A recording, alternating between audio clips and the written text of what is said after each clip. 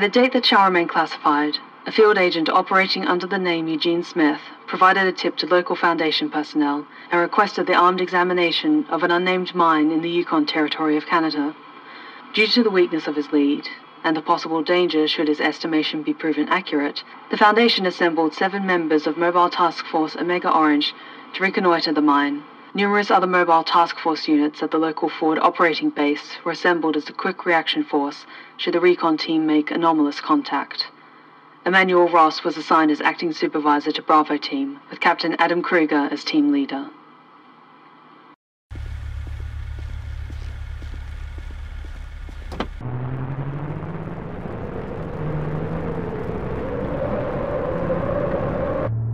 I think we should go back to that place that Smithy showed us when this is over.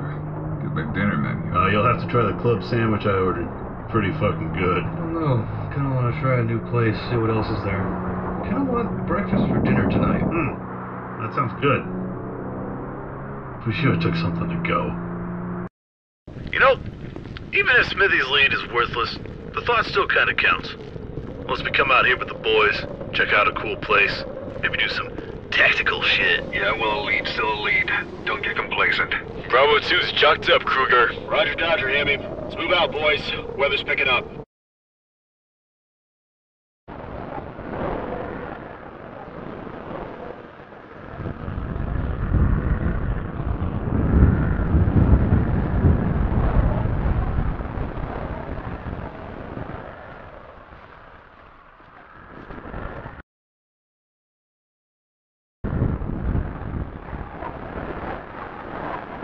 Shit, boys.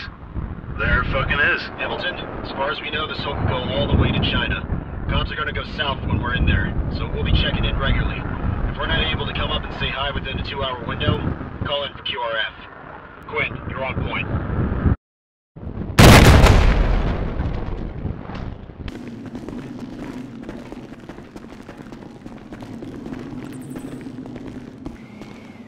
TL, we got a fork here. Quinn, take left with McMann and Graham. Ross and I will go right. I'll take point. You enjoying your work, Ross? Some days. You? Some days, I guess. I don't really know how to feel about it. It seems like a buffer zone for guys who barely passed selection. Well, we're not so bad. No psychos in my unit. You should fucking see Alpha. TL, we got a reinforced door over here. Permission to deploy charges? Gonna need a heavy load for this one. Granted.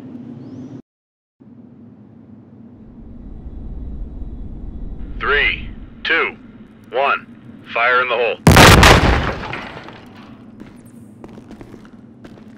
1-4, making entry.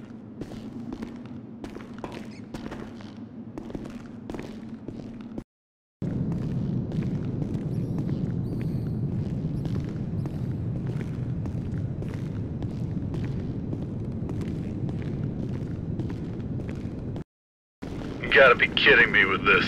Smithy was right. Government geological shit, right inside the mine. This is indeed a sign of a geological nature. Why hide it from the public? They afraid the Russians were gonna try to steal all their rocks? Fuck knows. I don't think anyone here is really qualified on the subject. Correct me if I'm wrong, though. Any geologists here?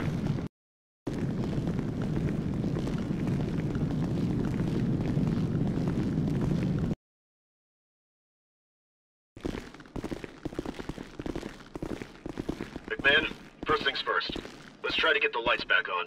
If Smithy's 2 for 2, this place has a renewable energy source we could still boot up.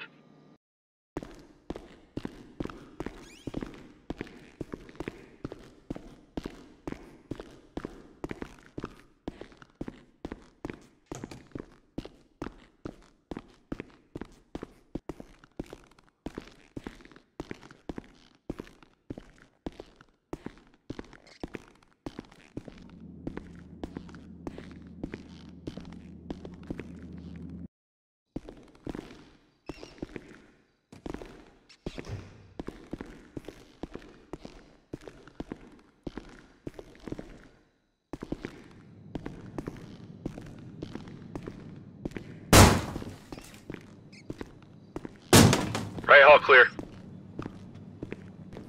Middle room clear. Left all clear.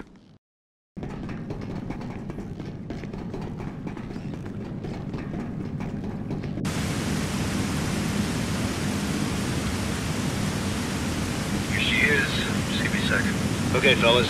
You should be getting lights in just a moment.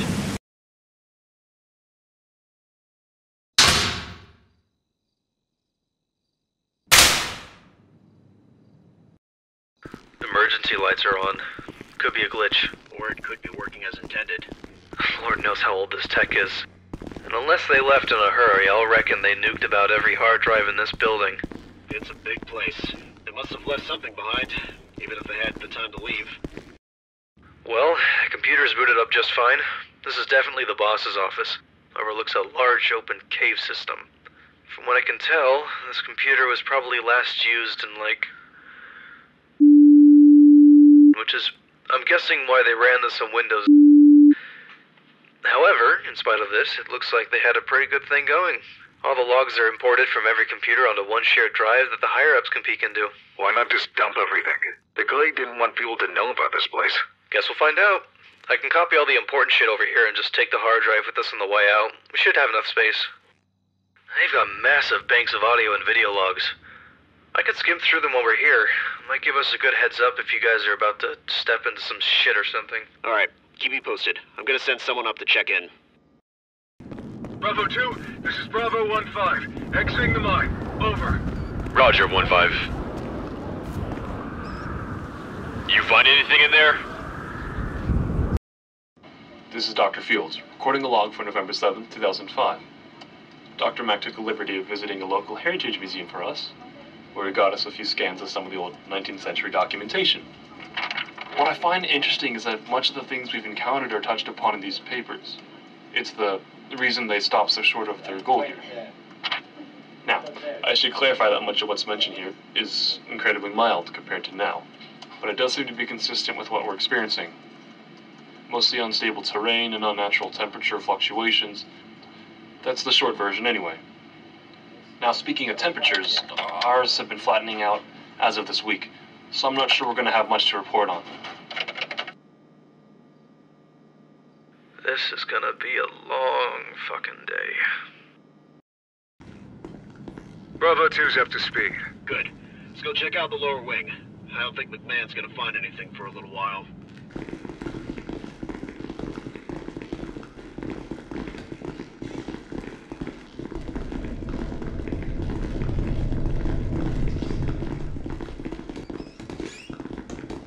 Good afternoon.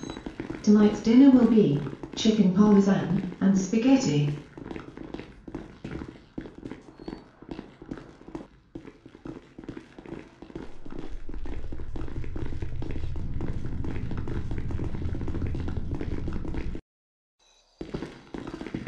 How much you think this place cost the taxpayer? Millions? Billions? Not enough to keep them from discarding it. Remember to consume your assigned medication daily.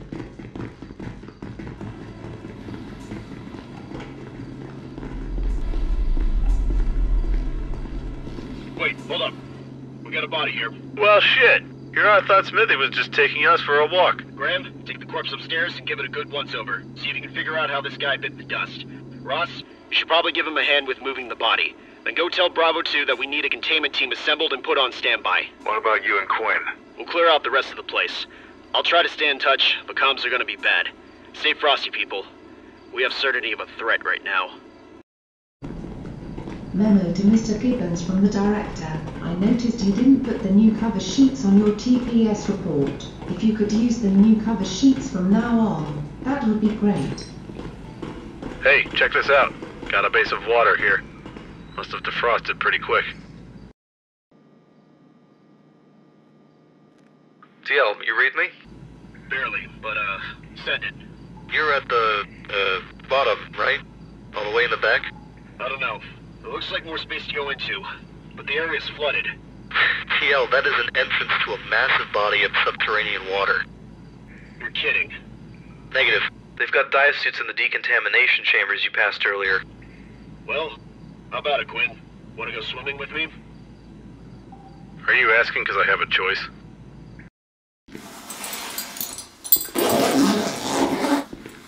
Dive suits airtight. Oxygen's topped off. Good. Let's move. Shipment of fresh pills arrived for the workers.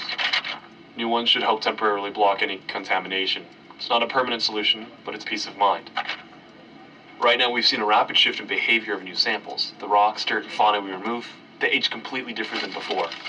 All of it appears to rot away within a matter of days. The team has yet to develop an explanation for this. The old samples, they last much longer. These new ones, well, they're the same in terms of structure, front to back, but their behavior is just wildly different. If you leave them beyond the decontamination chambers and near the water, they don't decompose, they dissolve. Now that just makes this all weirder to me. Guy's been completely mummified. That's wild. Poor bastard. You need anything else? I'm gonna go check in with Bravo 2. I'm good here.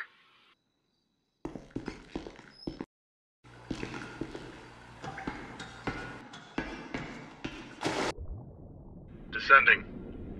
Water's warm as hell. You see anything? Got a tunnel here. Roger. Let's check it out.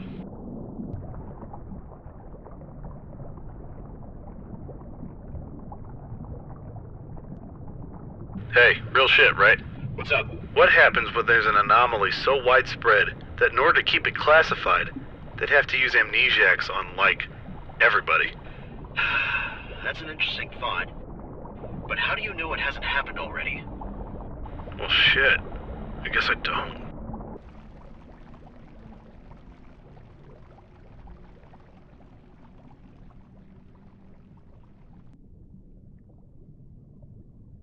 Jesus. Kruger, we're not gonna have nearly enough time to explore this place. Alright, here's what we'll do. Let's get a few samples of the terrain, bag them, and get the fuck out. If we can't find shit, let's hope the other guys can dig something else up. Roger that.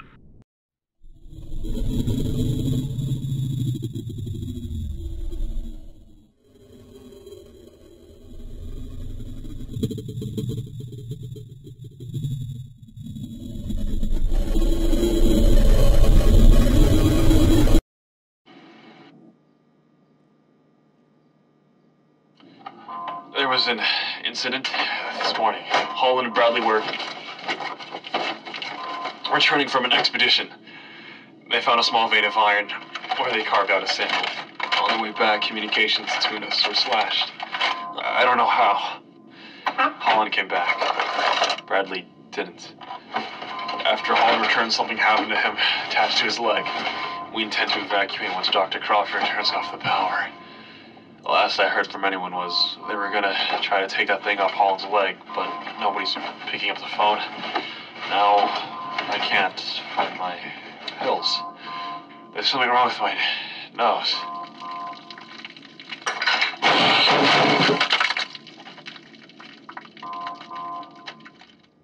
TL? You read me? Kruger, come in. Do you read me?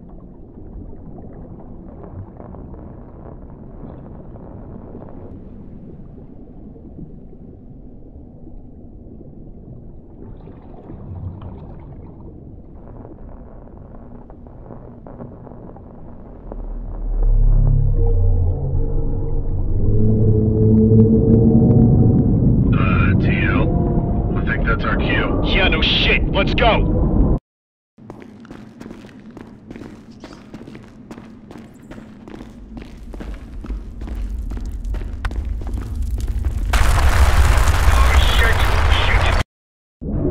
This is Bravo 1-1. Anyone read me?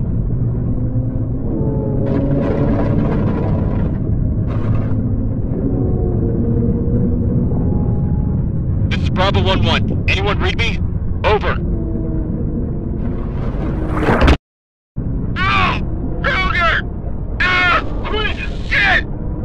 Got you. Stay put. Something fucking clipped me, man. Bravo 1-1. Anyone read me? Over. The suit, it's been breached. Oh God, it fucking burns. It fucking hurts you already, Quinn. You off to cram. You're gonna be fine.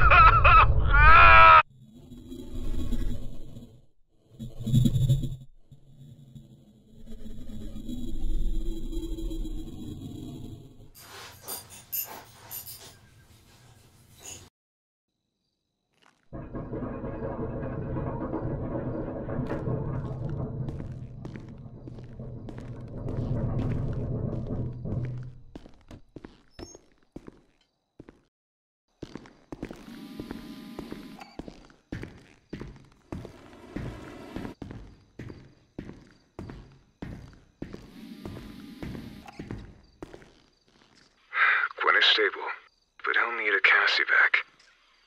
How are his chances? Not good. Look, you need to get your shit together and come up to talk with the team. You good? Yeah. Let's go.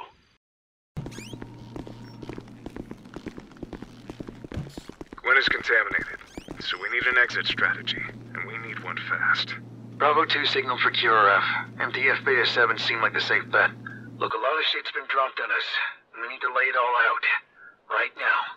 For starters, while you guys were down in the lake, I was nearly killed by a cave-in, which means we're also stuck here until either us or Bravo 2 can demo it. Anything happened to you that you think might be related? The reason we cut and ran was because of a noise we heard once we began taking a sample. Might be connected. Whatever attacked Quinn did a number on the previous occupants. There's a filtration system that passes over the decontamination rooms. They're designed to provide oxygen going into the lake, but the ones going into the room are totally separate. Something damaged them, so anyone in here that didn't make their escape was subject to that breach, which explains the corpse in the decontamination room. Speaking of which, Graham, what's your assessment? Dr. Crawford locked himself off, probably for protection, then ingested cyanide. Pretty cut and dry. Look, I need to go stay with Quinn, make sure he's safe. Go ahead. Power was off when we arrived. The decontamination room has its own backup generator, so I imagine Crawford shut the place down, then waited inside there for a response by CBRN. Guess it didn't get here fast enough. Okay, but why is his body the only one here? I mean, there isn't even a drop of blood anywhere in this place, let alone another corpse. We can save it for the QRF. What we know for sure is that we have a biological threat in addition to a physical threat present in the station.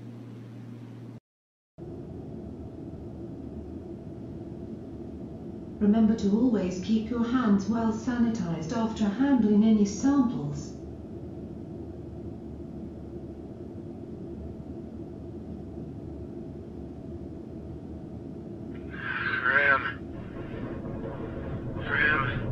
I need my weapon. Graham. You there?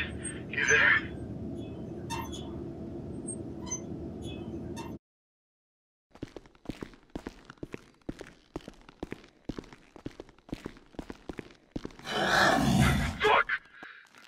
Hostile contact in the medical wing. Quinn's incapacitated. Making pursuit!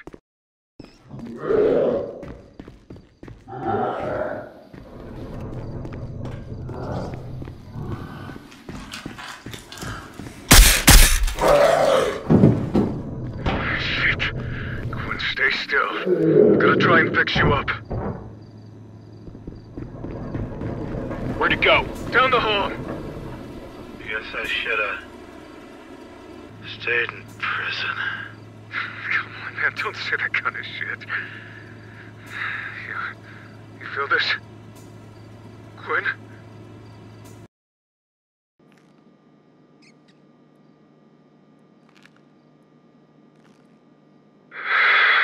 I think I know what this is. What? This place? Yeah. The mine. It's an organism. Come again? It's trying to digest us. When Quinn took that sample, it released antibodies to kill him, like he was a virus. The contagion? Just stomach acid. The whole lake is. That's why there wasn't a body here except the decontamination room. Filters in the vents were busted in every other room, so anybody who didn't wise up was turned into human soup, and then just converted into chemical mist. That explains why samples taken from the lake were subsequently dissolved. It treats itself as it would a piece of tissue. Right now, we've just jump-started it back to life. Its immune system's gonna return in force, and when it does, it's gonna send more antibodies out here to make sure we're neutralized. Okay, then we need to hustle. Ross, go with Graham, get upstairs and use Quinn's plastic to kick this fucker's teeth out of its mouth. Make sure to signal Bravo 2 first before you detonate. What about you and McMann? Well, we can't accurately approximate how long we'll be down here for. The demo could either be insufficient or even make the problem worse. If we're stuck here for a while, we need to kill the power to ensure the threat remains inactive. Roger that. Good luck. This all goes to plan. I'll make sure the Foundation knows what you boys did here. Just try to get out safe. Yeah. You too.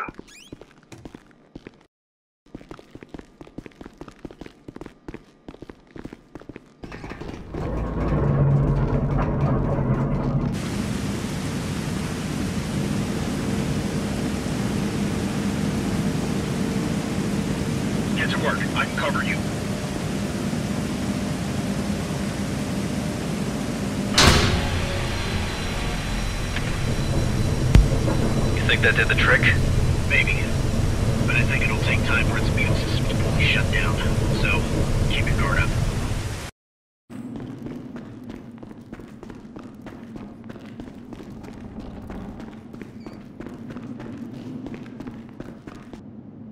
Bravo 2, we got charges set. Roger that.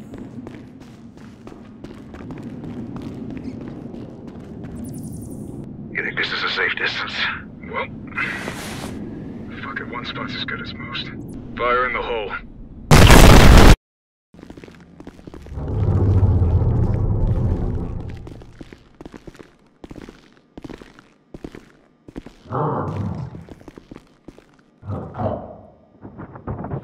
Take the scenic route. Stay frosty.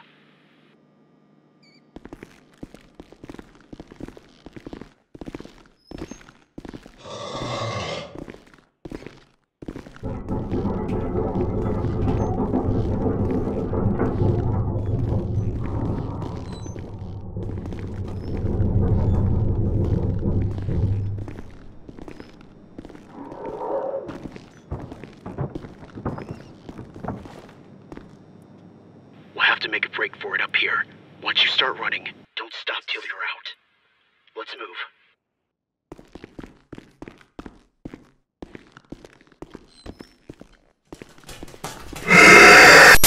Shit! Kruger! Go! Go! Fuck! Fuck! This is Bravo 1-3. Anyone read me? Over.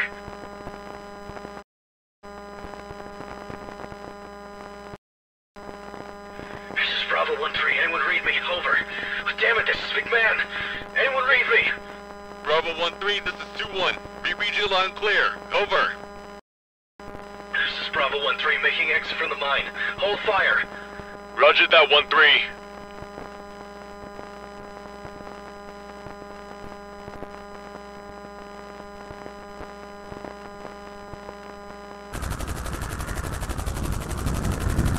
You okay? Fine. Where's the TL? He didn't make it. Alright. Which one of you is the commanding officer for this unit? Here. Captain Kitcher, MTF Beta 7. Need you to tell me exactly what we're dealing with here.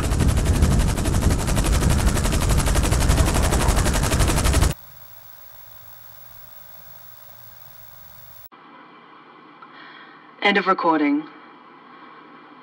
Sergeant Francisco Quinn and Captain Adam Kruger will be the only casualties taken during the operation. 7 months after this recording, an inquiry was held between both the Canadian government and the Foundation. The on-site director was revealed to have omitted key facts in both his incident report and his call to the emergency responders, forcing the government to lock down the mine rather than perform a full investigation of the site. This temporarily covered up his administrative negligence that resulted in the deaths of all present staff. To maintain both the rule of law and the secrecy of this anomaly, he has since been given amnesiacs and is now serving prison time for a falsified crime that he is unaware he didn't commit. With help from the local government, the unnamed mine currently remains monitored and is under containment by the Foundation. Locals remain advised never to approach it.